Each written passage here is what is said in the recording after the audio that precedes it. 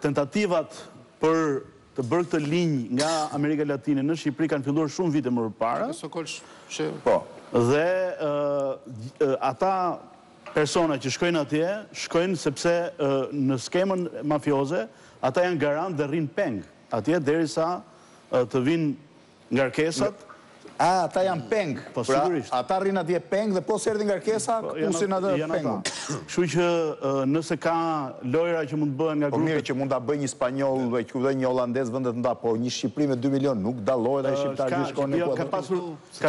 Ka pasur një problem, u devijua se dihet se kush janë pikat e trampolinës, pikërisht është Spanja, është Rotterdami, dhe mund tjetë pjesa e Anglisë dhe porteve të veriut Francës.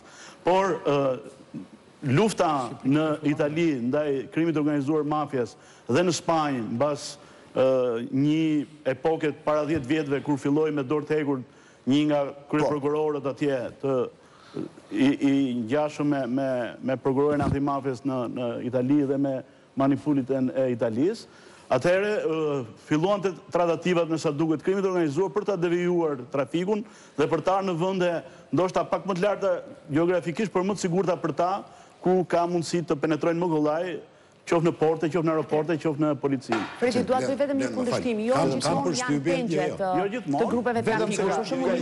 Se ka dhe një lajm tjetër që ty mbase diskutimin politik.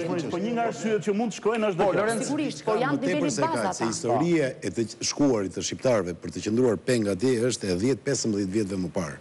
Frika e madhe dhe ndruaj se kjo është e vërtetë është që shqiptarët po shkojnë në Amerikën Latine duke qenë porositës të parë të mallit, dorë e parë e mallit, e mbledhin atje